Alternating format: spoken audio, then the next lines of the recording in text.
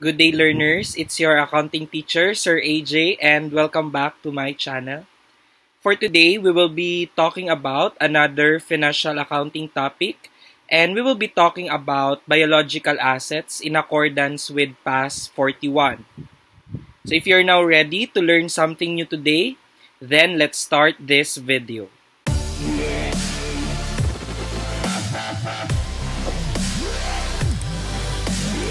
So as what I have mentioned earlier, we will be talking about PAS 41, Agriculture, for today's video.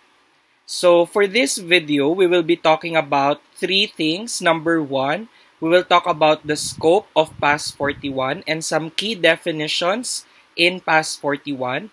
We will also talk about recognition and measurement of assets that are in accordance with PAS 41. And number three, we will be talking about the presentation and disclosure of these items. So we will start our discussion today with the scope and some key definitions in PAS 41. So PAS 41 applies to number 1, biological assets. We will know later ano ang meaning ng biological assets, but please take note here that hindi lahat ng biological assets is under the scope of PAS 41. Better plants is an exception because they are accounted for in accordance with PAS 16, property, plant, and equipment. Number 2, PAS 41 will also apply to agricultural produce at the point of harvest. Take note, at the point of harvest. We have talked about this agricultural produce from our previous video in inventory. Kasi after the point of harvest, PAS 2 will already be applied for agricultural produce. So PAS 41 will only be used at the point of harvest. And number 3, PAS 41 is also applied to government grants that are covered by paragraphs 34 and 35. So we will talk about anong mga government grants ito because we also have another standard for government grant which is PAS 20. But we also took note in our past videos that yung PAS 20 ay mag-a-apply sa mga government grants related to assets that are long-term in nature, yung mga PPE and intangible assets. So, ibang government grant yung i-cover ng PAS 41. As to exclusions from the scope, PAS 41 does not apply to the following. Number 1, land related to agricultural activity. So yung land kung saan nandoon yung farm or yung iyong agricultural activity will not be under the scope of PAS 41. Kasi for land, of course, PAS 16 will apply. In case it is an investment property, PAS 40 will apply. Number 2, hindi rin ito for bearer plants related to agricultural activity. As what was mentioned in the previous slide, yung bearer plants will be accounted for using PAS 16. And number 3, hindi rin to kasali ang government grants related to bearer plants.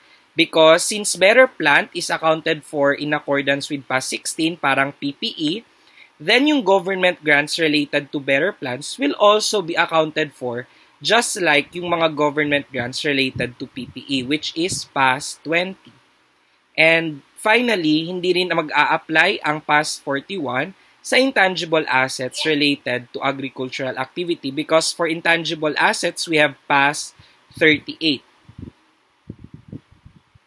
And then now, we will talk about some key definitions from PAS 41. So, how does PAS 41 define biological asset?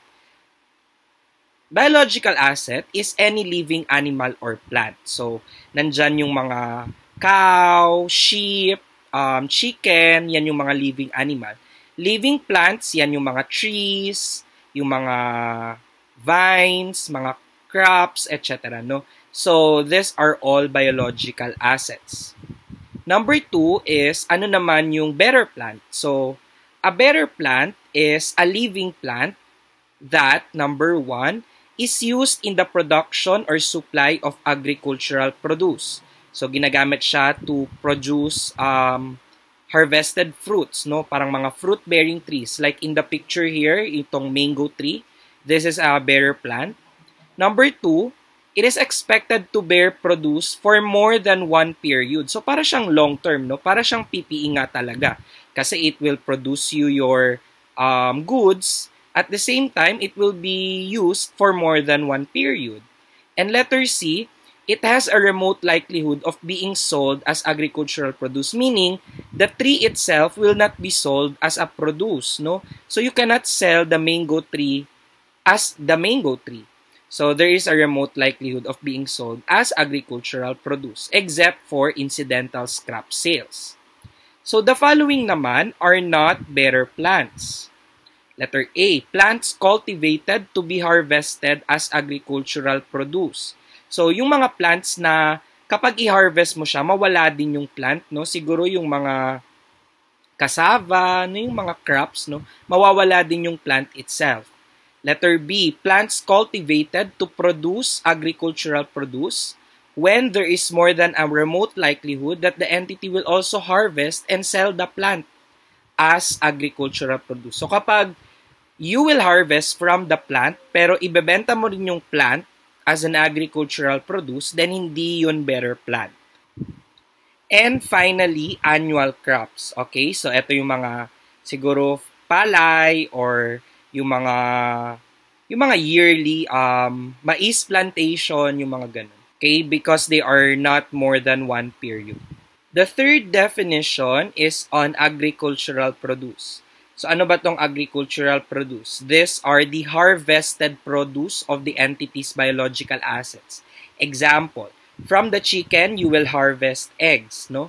So from the plants, you will harvest yung mga fruits or yung mga vegetables. So etong lahat sila agricultural produce. And then for agricultural activity, what is an agricultural activity? According to PAS 41, it is the management by an entity of the biological transformation and harvest of biological assets for sale or for conversion into agricultural produce and into additional biological assets. So for example, nagpapalaki ka ng cow kasi gusto mo rin magbenta ng mga milk ng agricultural produce, or nagpapalaki ka ng, for example, dogs because gusto mo rin magbenta ng mga puppies, no? So that's agricultural activity. Take note that harvesting from unmanaged sources, kasi take note that the entity should be able to control the agricultural activity. So if the entity cannot control the source, for example, ocean fishing and deforestation, they are not considered agricultural activity. So that's it for the scope and key definitions. Now we will talk about recognition and measurement. So in accordance with PAS 41, this is the general recognition criteria for the assets. First, the entity should control the asset as a result of past events. So dapat nakokontrol niya. So for example, in an ocean fishing, you cannot control the ocean. So you don't claim that the fish are your assets. Therefore, in that situation, kapag nag-ocean fishing ka, normally, the company obtains rights from the government. So in that situation, hindi mo kinoconsider as asset yung ocean or the fishes therein, but you only consider as an asset the right to fish or the license, which is ino-obtain mo from the government. So yun lang yung asset mo, but the ocean itself is not your asset because wala kang control over it. Number 2 is that it is probable that future economic benefits associated with the asset will flow to the entity. And number 3, the fair value or the cost of the asset can be measured reliably. So that's very simple, no? Very generic yung recognition criteria. As to measurement, we will separate the biological assets from the agricultural produce. So we will first discuss biological assets. First, for biological asset, they are measured initially at fair value less cost to sell. So take note, fair value less cost to sell. Subsequently, they are also measured at fair value less cost to sell. And kapag hindi mo naman ma-measure ang fair value reliably, then PAS 41 allows us to measure biological assets at cost less any accumulated depreciation and any accumulated impairment losses. If you observe, this is familiar kasi para siyang PPE, right? So, kapag hindi natin ma-measure ang fair value ng biological asset, this is an alternative measurement. But if you can measure reliably the fair value, then the measurement should be fair value less cost to sell.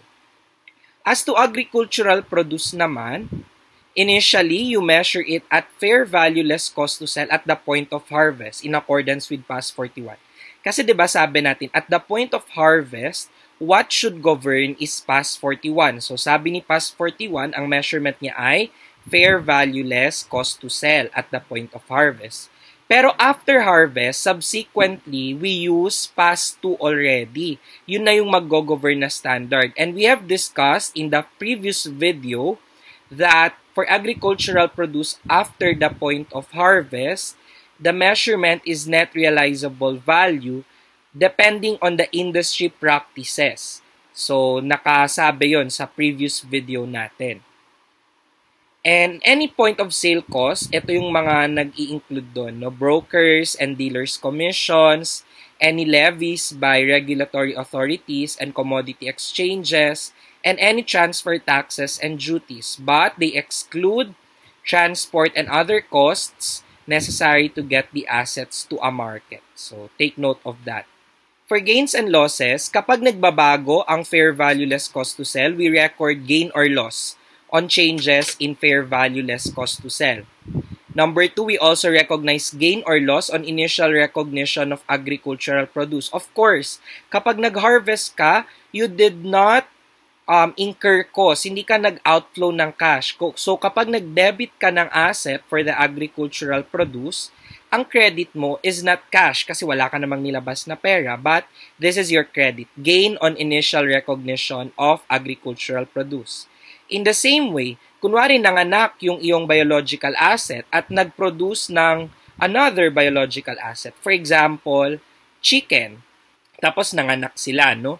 So, meron tayong din gain or loss on initial recognition of biological asset. So, take note, if your purpose is to harvest it and sell the harvested produce, then agricultural produce siya. Pero ang purpose mo is if nanganak yung animal, tapos yung anak niya is meant to be a biological asset as well kasi papalikin mo at manganganak din, then gain or loss on initial recognition of biological asset ang i-recognize mo. And then, for gain or loss on changes in fair value less cost to sell, hindi siya required but it is encouraged to separate the changes in fair value ng dalawa. Number 1, due to price change. This is the formula. The fair value less cost to sell at the end of the year pero gamit yung age niya as of the beginning minus the fair value less cost to sell at the beginning considering yung age niya at the beginning. So take note, kapag due to price change, yung age niya similar, yung beginning age. Ang nagbabago is yung fair value less cost to sell kasi nga due to price change. Yung letter B is due to physical change. The formula is fair value less cost to sell at the end but considering yung age niya at the end as well. Minus fair value less cost to sell niya at the end considering yung age niya nung beginning. So take note that in this formula, yung fair value less cost to sell is both at the end of the year kasi hindi natin kinoconsider yung price change, but ang magpagkakaiba is yung isa considering the age as of the end of the year and yung isa considering the age as of the beginning of the year. That's why it's due to physical change. So that's it for measurement. We will now practice and apply what we learned. So ABC Company has a herd of 100 2-year-old animals on January 1, 2019. 10 animals, age 2.5 years, were purchased on July 1, 2019 for 10,800 each. And 10 animals were born on July 1, 2019. No animals were sold or disposed of during the year. The fair values less cost to sell per unit were 2-year-old animal on January, 10,000. 2.5-year-old animal on July, 10,800. Newborn animal on July, 7,000. 2-year-old animal on December 31, 10,500. 2.5-year-old animal on December 31, 11,100. Newborn animal on December 31, 7,200. 3-year-old animal on December 31, 12,000. And 0.5-year-old animal on December 31, 8,000. So to answer the problem, we will first take a look at ilan yung animals as of January 1, 2019. So as of January 1, meron tayong 100 na 2-year-olds. So each 2-year-old animal costs 10,000, and since there are 100, so 10,000 pesos times 100 animals, that's a total biological asset of 1 million pesos. So, ano yung mga journal entries natin? On July 1, 2019, di ba, first, bumili tayo ng 2.5-year-old animal. So, the entry is debit, biological asset. 10 yung binili natin. And each 2.5-year-old is at 10,800. So, that's a total of 108,000. And credit cash, kasi binili naman natin, 108,000. That is to record purchase of 10 2.5-year-old animals. Also on July 1, nanganak, no? There were newborn animals. So debit biological asset, each newborn animal at July 1 is 7,000. So times 10, that's 70,000. But since newborn to, hindi naman tayo nag-outlay ng cash. So the credit is gain from initial recognition of biological asset at 70,000 pesos. That is to record initial recognition of 10 newborn animals. So, yun yung mga entries natin on July 1. The question first is, what is the carrying amount of the biological assets on December 31? So, we need to account ano-anong mga assets tayo meron. Una, meron tayong 100, pero 3-year-old na sila ngayon. Kasi 2 years old sila nung January 1. So, 1 year na yung nagdaan, they are 3-year-olds now. And each 3-year-old animal on December 31 is worth 12,000 each. So that's 12,000 times 100, that would be 1,200,000 pesos. Next, meron tayong 10 animals na binili natin nung July. Nung July, 2.5 sila. So half year na yung nagdaan, 3-year-old na rin sila ngayon. So since 3-year-old animals on December 31 is worth 12,000 times 10, that's 120,000. Pangatlo, may 10 newborn nung July. So, since half year na yung nagdaan, 0.5 years old na sila ngayon. So, 10 0.5-year-old animals born on July, each 0.5-year-old animal is worth 8,000 pesos. So, that's times 10, that's 80,000.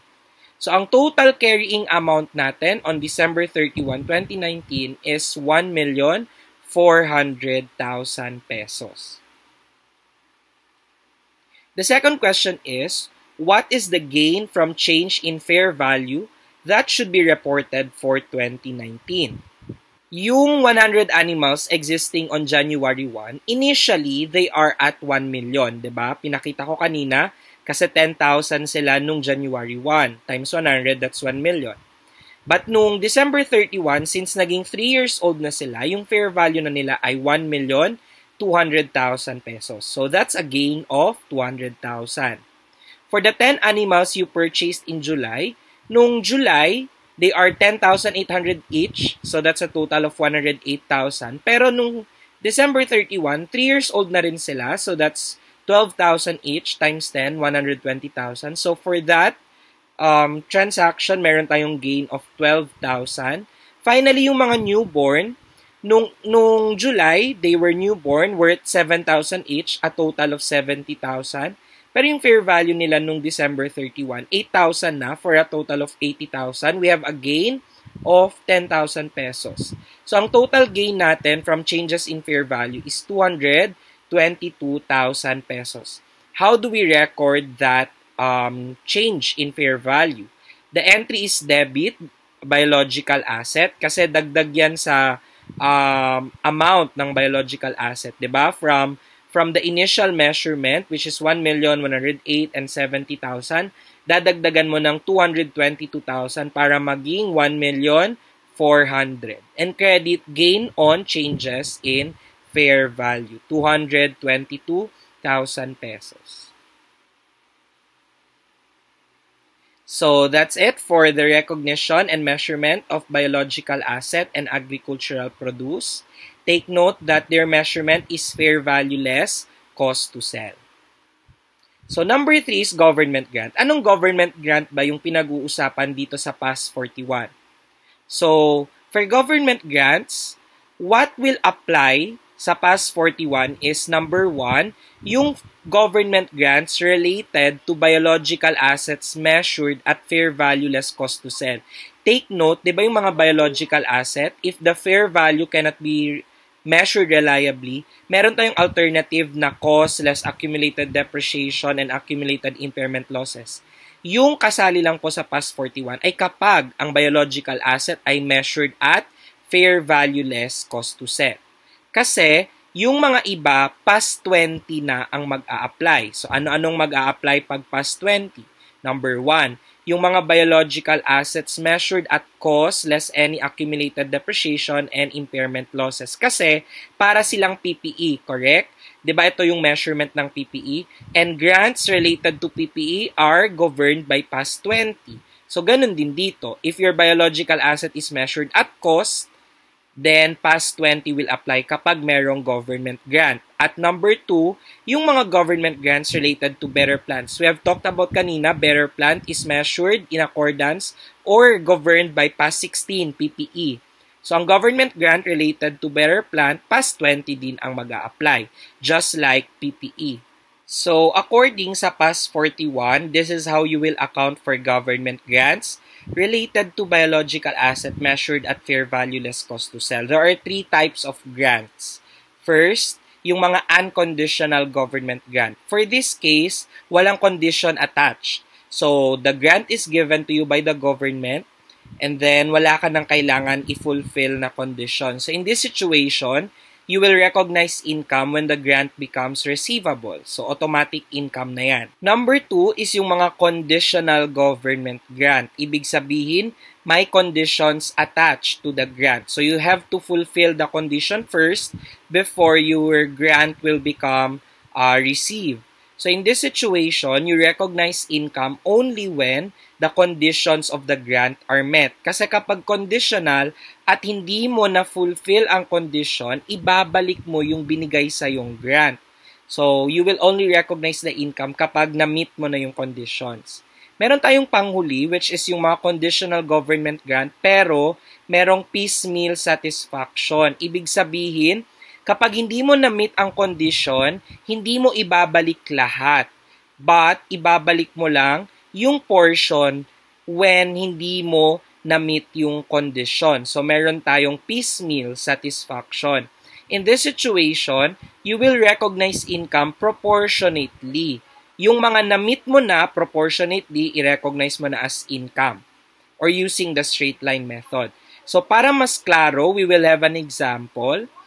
So, Entity X owns cotton plantations which contain a large number of cotton plants. The cotton plants are biological assets and are measured at fair value less cost to sell. So, pwede natin gamitin ang PAS 41 because sila ay biological asset and measured at fair value less cost to sell. Hindi rin siya better plant. On January 1, 2019, a government grant of 2 million for the cotton plant becomes receivable. The grant is paid to X on the same date. So the question is, how much income from the government grant should be recognized for the years 2019 and 2020 in the given independent situations? Situation number 1, the government grant is unconditional. So kapag unconditional yung government grant in 2019, we can already recognize as income yung 2 million pesos. So your entry there upon receipt of the grant is debit cash 2 million at credit income from government grant 2 million kasi unconditional. So ibig sabihin for 2020 wala ka nang i-recognize na income kasi ni-recognize mo na lahat noong 2019. Since the grant is unconditional, income is recognized immediately in the period the grant becomes receivable. Letter B, situation. The government grant is subject to the condition that X operates the cotton plantations at least until December 31, 2020. If this condition is not met, the whole grant of 2 million has to be paid back. Take note of the sentence, if this condition is not met, the whole grant of 2 million has to be paid back. Ibig sabihin ng sentence na to is, it's either you meet the condition or not. So, hindi po to capable of piecemeal. Kasi pag hindi mo inoperate yung cotton plantation until December 31, 2020, ibabalik mo lahat. So, in this situation, sa 2019, wala ka pang i-recognize na income because kailangan mo pa i-meet ang condition. Pero on 2020, kapag December 31 na, you can already recognize the income 2 million pesos. Walang piecemeal. It's either ma-meet mo ang condition or hindi. Since the grant is conditional, income is recognized only when the conditions are met. For situation letter C, payment of government grant is subject to the condition that X operates the cotton plantation at least until December 31, 2020. If this condition is not met, the terms of the grant allow part of it to be retained according to the time that has elapsed. So, take note of this sentence. Kapag hindi mo na-meet yung condition, hindi mo ibabalik lahat. Only to the time na hindi pa nag-e-elapse. So, yung time na nag-elapse na, pwede mo nang i-keep yun. So, in this situation, piecemeal satisfaction is allowed or piecemeal satisfaction is possible. So, meaning, pwede ring piecemeal yung pag-recognize ng income. So, for 2019, dahil 2019 and 2020 to 2 years, so yung 2 million, ipi-piecemeal satisfy natin. So, for 2019, ang income mo ay 1 million. And for 2020, if na-meet mo yung condition, again, another 1 million. You can recognize income on a piecemeal basis since the entity can retain a part of the grant. So that's it for government grants in accordance with PAS 41. If you ask me, sir, paano yung government grant in accordance with PAS 20? Then we have a separate video for that. Please check my channel. We have a discussion for government grants kapag PAS 20 naman yung mag-a-apply. So, the last topic for this video lecture is yung presentation and disclosure. So, the first is for presentation. Biological assets are aggregated and presented as one-line item under the heading biological assets, and they are classified as non-current assets. For agricultural produce, after the point of harvest, they are presented under inventories and classified as current assets. For gain or loss naman, fair value less cost to sell of agricultural produce on initial recognition is separately presented from gains or losses on changes in fair value of biological asset on the face of the income statement. For disclosures, these are the things that you need to disclose: carrying amount of the biological assets, description ng mga biological assets, changes in fair value during the period. There can be physical change and there can be price change. Disclosure of these two is encouraged but not required. Fair value of agricultural produce harvested during the period, and description of the nature of enterprises activities, information about biological assets that are pledged, commitments for development or acquisition of biological assets, financial risk management strategies, and methods and assumptions for determining fair value. And finally, reconciliation of changes in the carrying amount of biological assets. So that would be all for this lecture on PAS 41 Agriculture. So now, it's your time to test your knowledge. So again, if you know the answers to these questions, please comment down below the answers. No, you can explain paano nyo nakuha yung sagot so that I can comment kung tama yung naging process of thinking ninyo. So for question number 1, Which of the following is not a biological asset that is accounted for under PAS 41, agriculture? A. Animals that are being grown to be butchered for their meat. B. Animals held to produce milk. C. Plants grown to produce fruit over a long period of time. Or D. Plants grown to be harvested and sold. And question number 2, Mariah Company is in a business of deer farming. A herd of 100 deer is held throughout the financial year of 2019. The only change during the year is the increase in their physical attributes due to aging from 2 to 3 years. The relevant data are as follows. Fair value of a 2-year-old deer at January 1, 3,000. Fair value of a 2-year-old deer at December 31, 3,300.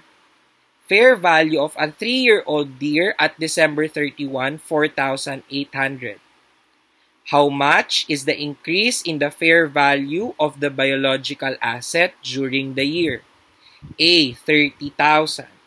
B. 150,000. C. 180,000.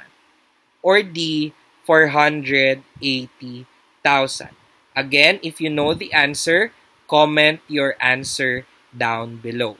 So that would be all for this video, guys. Thank you very much for listening and for watching. I hope that you learned something today about PAS 41.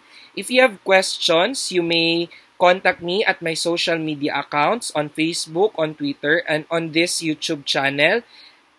Please like, comment, and share this video para mas marami ang matuto during this pandemic, especially that we are all experiencing online classes. So I hope nakakatulong yung mga videos natin para mas maintindihan nyo ang financial accounting.